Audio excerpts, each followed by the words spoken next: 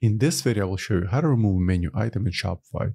And for the purpose of this example, I'll be removing the top-level menu items such as sale and the nested menu items such as desk lamps. So generally, the process is as follows. Log into your Shopify admin account, then click on the online store, then click on navigation, look for the menu section, and then click on the main menu. Now go ahead and locate the menu item that you wish to delete. As in my case, let's start with sale. Let's locate delete button, click on it, and then select remove. And then save changes. So the sale menu item should be deleted. Let's go back to the website. Let's refresh it. Yes, you can see it has been removed.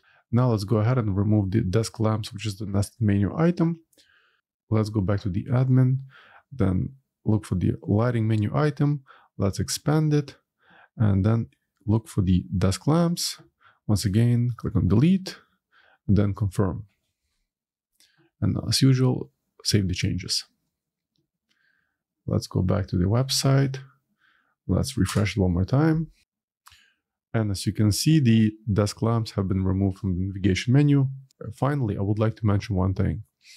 If your top-level menu item, such as lighting, has multiple nested menus and you delete the top-level menu item, your nested menu items will also be deleted.